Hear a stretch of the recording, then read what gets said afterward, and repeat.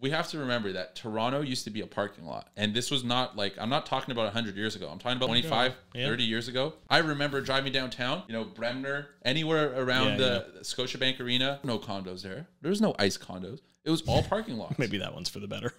They were all parking lots everywhere there, right? Like everything was a parking lot. You started that, I think I thought traffic parking lot, but truly they were physical parking lots. Physical parking lots. Yeah.